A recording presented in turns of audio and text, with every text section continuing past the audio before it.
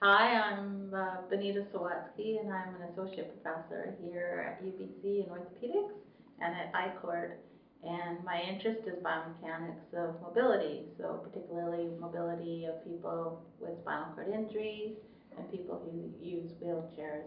I've done extensive research over the years on looking at improving efficiency of wheelchairs by, for example, looking at tire pressure and what's the lowest you can go before it actually impacts your efficiency, to other things like vibration in wheelchairs, and also looking at caster sizes in wheelchairs.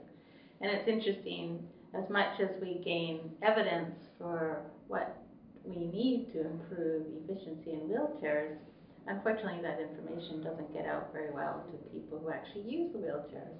So we've been educating the therapists, but we haven't done as good a job of educating the people that actually use it. And one of the things that, for people that use wheelchairs, is that they poorly maintain their wheelchairs. And as much as we'd hoped that the therapists or the suppliers of wheelchairs educate people on how to maintain the wheelchairs, that information still is not working out very well. So maybe by the use of people who actually use wheelchairs to educate them really well, and then they tell their friends, and they tell their friends, and so on, which is like peer mentorship type of educating.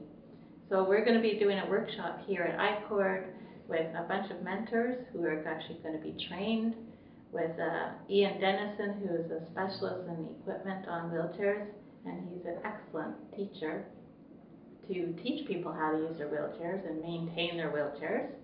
And then by that maintenance workshop, our mentors are then going to go out and mentor 3 to 5 people who actually use wheelchairs as well. So hopefully learning from people who actually understand living in a wheelchair, what it's like to be in a wheelchair, and what the difference is when you've maintained your wheelchair and have it run smoothly again. It's maybe not as hard as people think to actually maintain their wheelchairs. Like, why don't my brakes work? Well, partly your tires are low. So it's not that they have to go and quickly call up the supplier. They can just quickly pump up their own tires. And they can be taught simple things like this, as well as how to clean their front casters and a few other things. So this is what our project is, and we're going to see how well our mentorship program actually changes the efficiency of wheelchairs as well. So this is just the first start at how we're going to go about this.